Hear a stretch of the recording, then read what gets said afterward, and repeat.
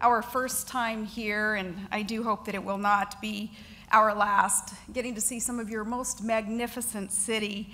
I hope it won't be my last, because during my brief time here, I've enjoyed India's famous gift of hospitality, and the next time I would love to be able to see more of your sights. I'd love to be able to see the Taj Mahal with my husband Todd, considering how patient he has been and patiently enduring my political career the last couple of decades and been so supportive. I think it would be nice to reinforce our teamwork, our commitment before that monument of eternal love. So Todd, being with us here tonight, I promise you that next time we're in India, that will be one of the places that we head. Okay, can't wait to see the Taj Mahal.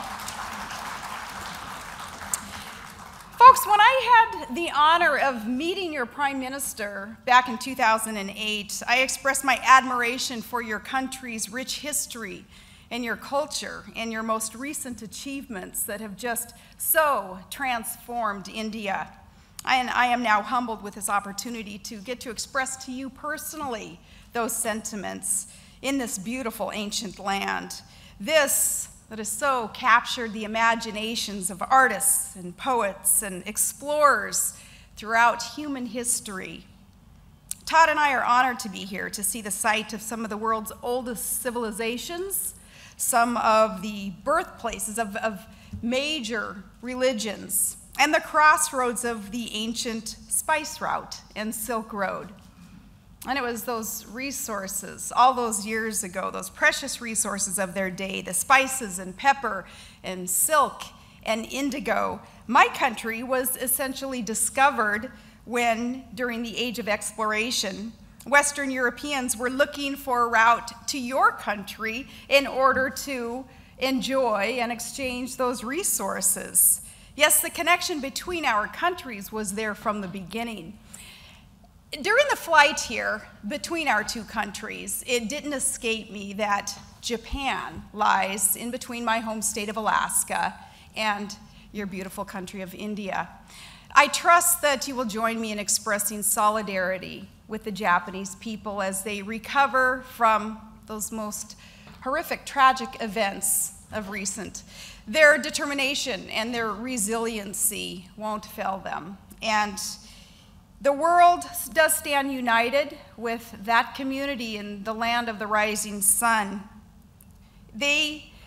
What they're going through and their attitudes, their respect for one another, their humbleness and their graciousness, and still their appreciation for life shows us that life is precious, life is fragile, and we're all in this together, and may Japan know that our collective caring heart is with them at this time, and may we all learn from their resiliency and their humble, cooperative spirits. Now, yes, I have been asked to speak today about my vision for America, my vision of America, and a little bit about my background. I grew up in a very small town, perhaps like some of you, though half a world away. My town is tucked between two grand mountain ranges in a valley quite far from the avenues of power. There in my home state of Alaska, we are so proud of nature's beauty and our towering mountains, but certainly here, relatively near the Himalayas, I think I can appreciate even more of nature's enormity being here in India. One of the mountains near my home, I see it every day from my kitchen window. It's called Pioneer Peak. And Pioneer Peak was named in honor of the brave pioneers who settled our valley just a few generations ago. By the sweat of their brow and rugged work ethic, they turned raw land into valuable agriculture communities. And I have loved my upbringing in Alaska. I'm from a very big family. Todd's from a big family. We've created our own big family now. I was a school teacher's kid, loved sports, loved anything in the great outdoors, outdoor recreation. Even the jobs I chose would ideally be something that had to do with working with my hands in the great outdoors, as were Todd's chosen vocations. I tell my parents that the greatest gift that they ever gave me was that upbringing in Alaska, the young 49th state of our 50 United States. Alaska is known as the last frontier, and it is a place that is rugged, and you can still feel an optimistic, pioneering spirit there, like the spirit that Americans had in order to carve a nation out of the wilderness. It was a pioneer spirit that brought pioneering families to the land. And these pioneer families were strong and hopeful, and they made a good life, not an easy life, but a good life for themselves in the northern wilds. And it was that pioneering spirit that shaped me. That pioneering spirit instilled in me a sense of independence and self-reliance, and a belief in the power of ordinary people. Ordinary people working together in order to help one another. In a small community in such a vast state, and Alaska is vast, we're about half the size of all of India, you learn to help your neighbor, and you learn to help yourself. And you learn to value and to have faith in personal freedom, especially the freedom to chart your own course. So it was there that I learned that there's no limit to what you can achieve with hard work, strong work ethic. That optimism and respect for and empowerment of individual liberty shaped both my personal beliefs and my political beliefs, and also my vision for my country. And I started in politics on the local level 2 decades ago, inspired by a desire to just serve the ordinary folks in my hometown. First as a city councilman, and then as a city mayor, I led the fastest growing area of our state. And I experienced firsthand the power and the success of the free market and the proper role of government in our lives. How the proper role of government can foster economic growth. I cut property taxes and I invited businesses into our town. And what I focused on was basic infrastructure, building roads and water and sewer, and wasn't a lot of glamour in that kind of job, but again, with a firm belief in what government's proper role is in our lives, it really isn't necessarily glamorous. It's not government's business to spend the working man's tax dollars recklessly, and certainly not government's business to centrally plan an economy and control an entrepreneurial spirit. That just doesn't work.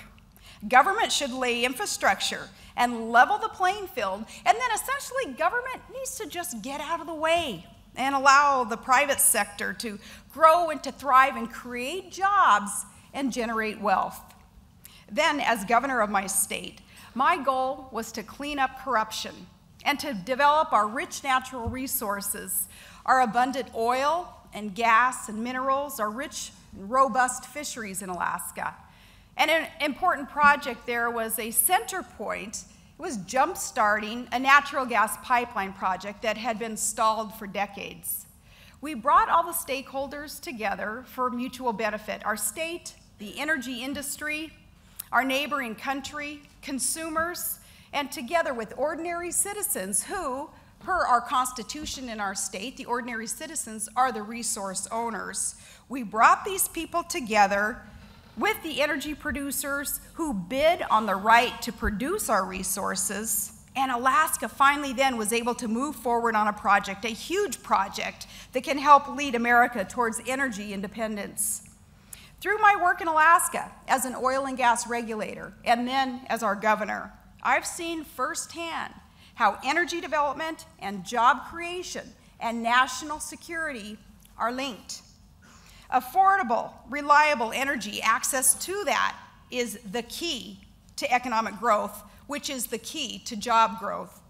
Securing that stable domestic supply of fuel will lead to a more peaceful and prosperous America, an America that's not subject to the whims of foreign dictators who could cut off energy supplies and can use energy as a weapon as they would seek to control. Of course, energy issues are critical to the whole world's stability and to economic opportunities. By 2030, the world's energy consumption will increase by 50%, and half of that will come from India and China. We all face similar challenges in this energy arena, and this makes America's quest for energy independence and security all the more crucial as we seek to stabilize our economy and to secure our homeland and to cooperate with our allies who would seek peace on earth. Energy is the key. My vision for a free and prosperous America has much to do with energy. Now, we hear a lot about green energy today, and I'm a true believer in environmental conservation and responsible stewardship of the land. Remember, I live in Alaska, the pristine environment. I don't want to mess it up. That pristine environment that we can pass on to generations, I don't want to mess it up. I am a conservationist. I married an Alaska native into this family of Todds where their connection to the land with their Yupik Eskimo heritage has really reinforced my respect for God's creation. And we've made our living off the land. As was explained, Todd is a commercial fisherman, and then for years he had worked in the oil fields up on the North Slope of Alaska. So I'm, as a conservationist, in favor of an all-of-the-above approach to energy security. But all of the above means that we're going to have conventional resources too. That means the kind that we actually use to reliably fuel our economy. That means crude oil, for example, and natural gas, and our coal, and our nuclear power. Unfortunately, though, some have stymied resource development, like responsible domestic oil drilling. And as a result, hundreds of thousands of good American jobs are not going to be created until we change course. It means Americans get hit with huge gas prices at the pump unless we change course. And it means we're continuing to transfer hundreds of billions of US dollars to foreign regimes to purchase energy from them, regimes that do not have our best interests at heart. And I'm not just talking about gasoline here. Remember, petroleum products are all around you.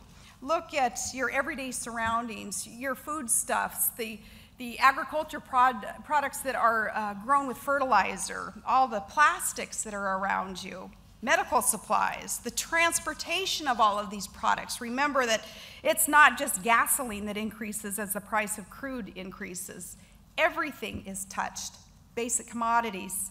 So as government locks up land and prohibits drilling, and we lose good jobs in the conventional resource arena, you may hear that it's green jobs that will be our savior. But look around the world. Try telling that to the thousands of English and Scottish workers who've lost jobs as a result of government investments in green energy projects.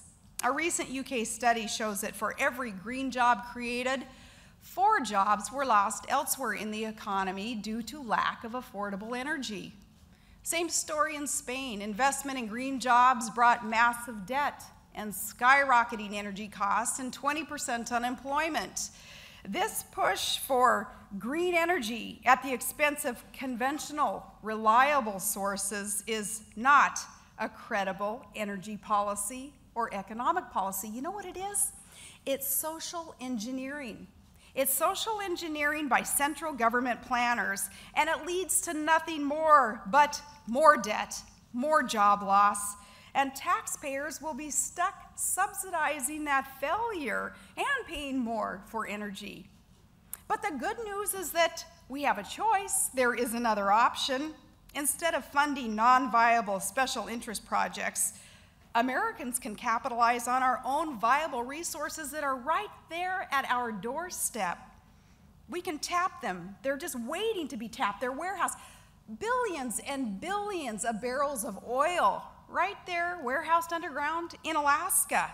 And so much natural gas, clean, green, affordable, easy to transport, abundant across the US. Whether used conventionally or to power natural gas cars or to power power plants to run those that charge electric cars, natural gas is an ideal bridge fuel to the future.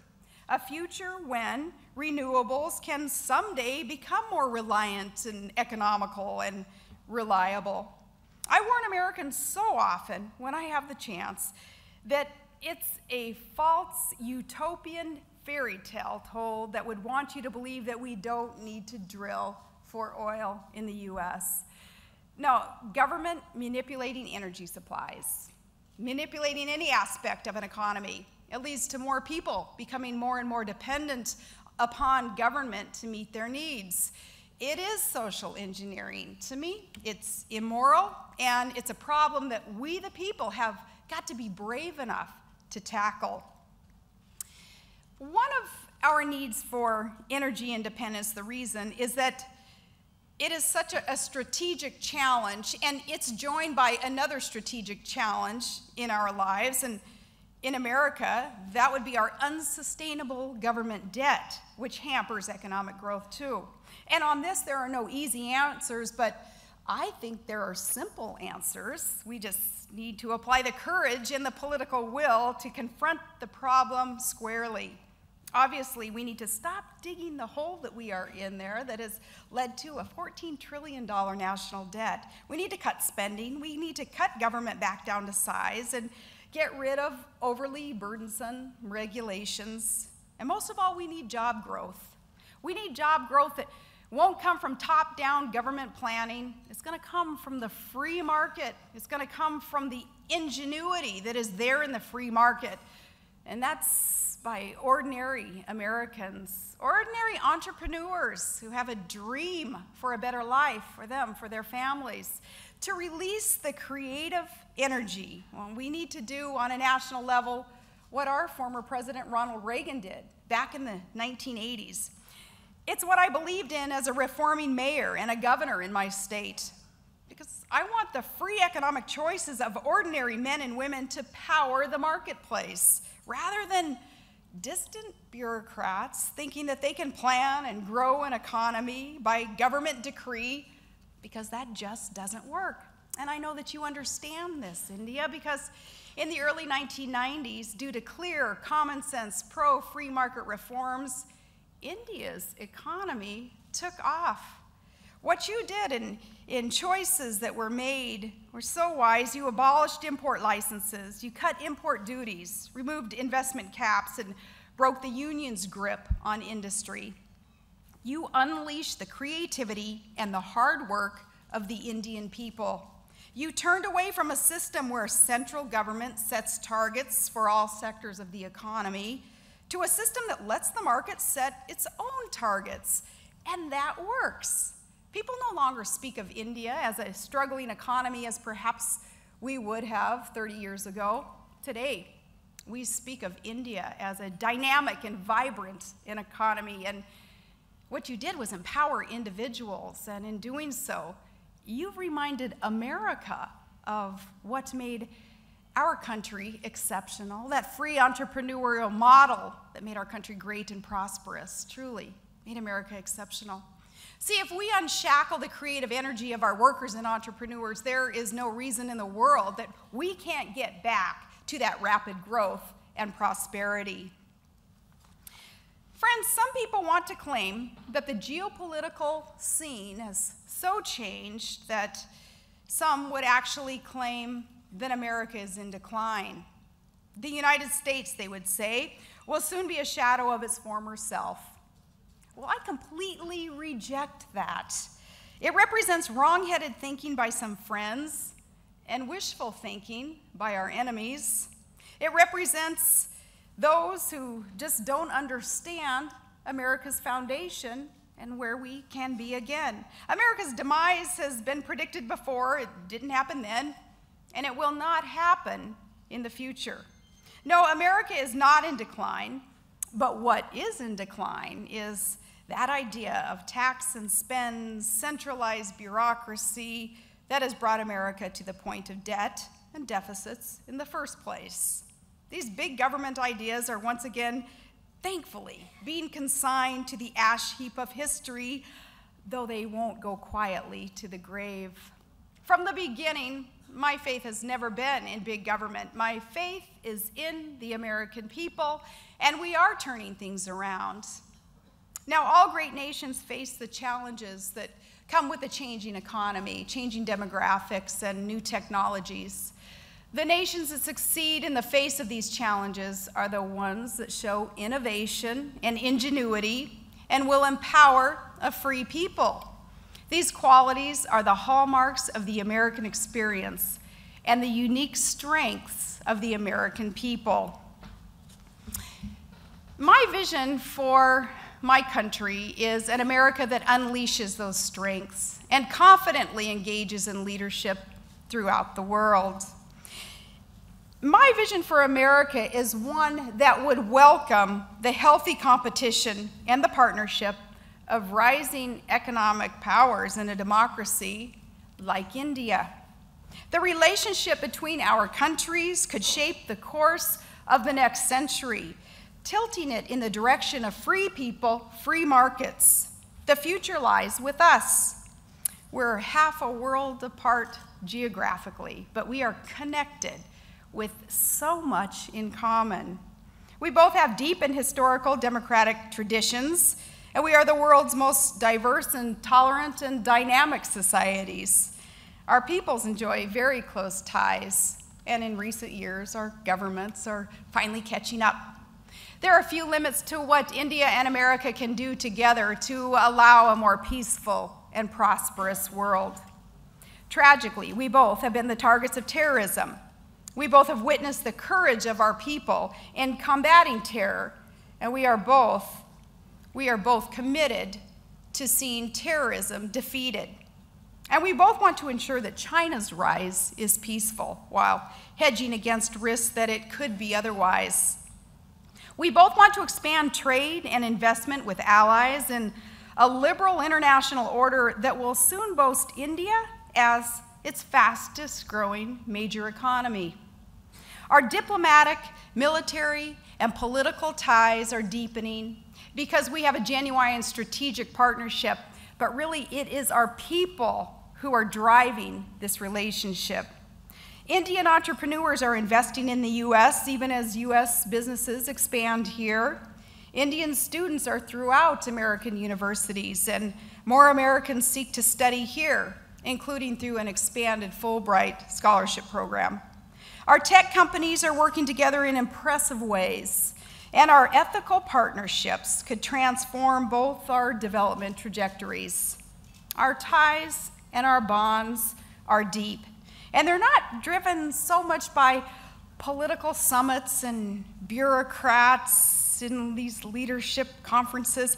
They're driven by a free people and these free markets.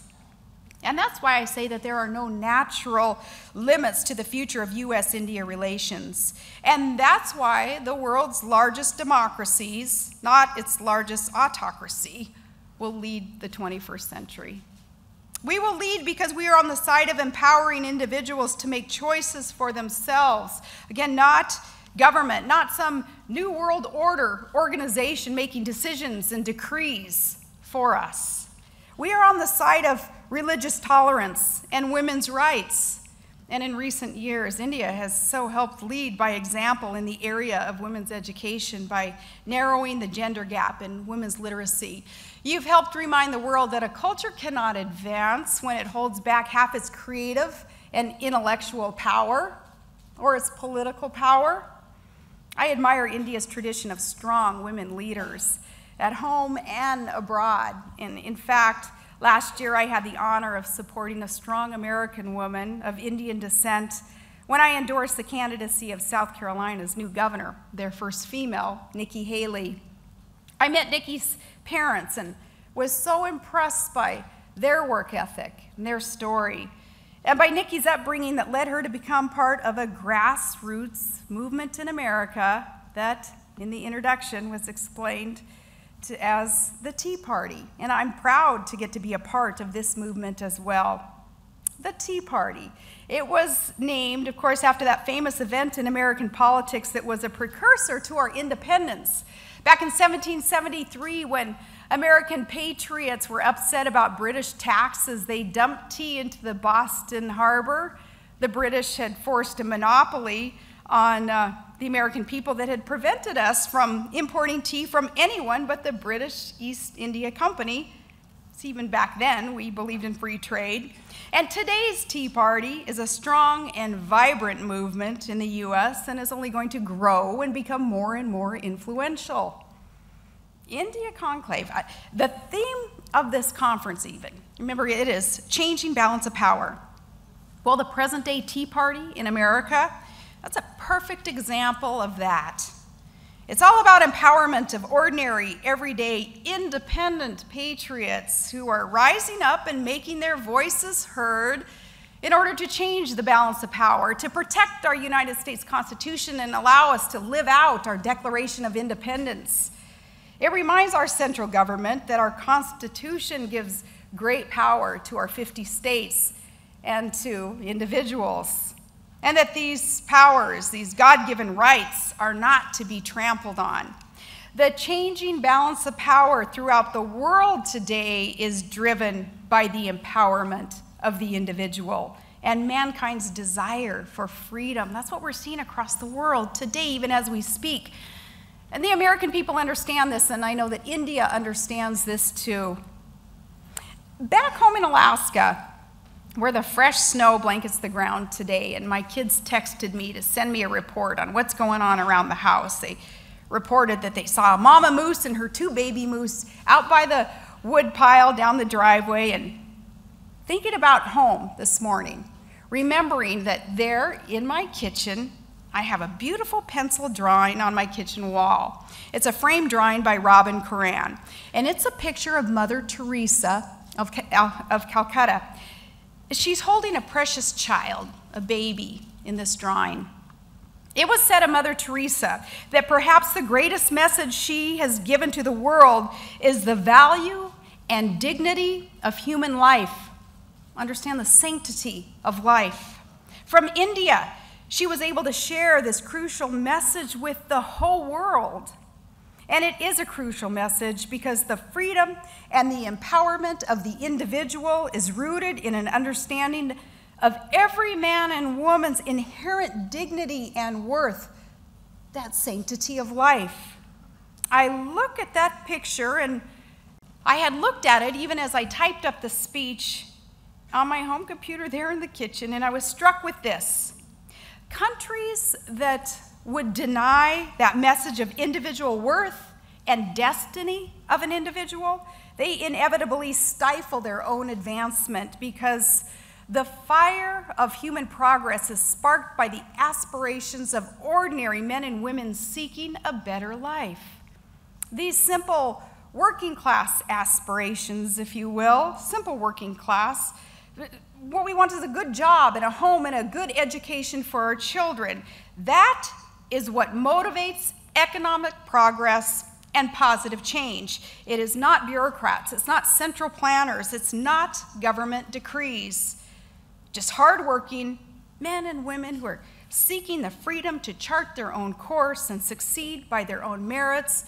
And that is what India has been able to embrace and really make manifest with so many of the decisions made of late.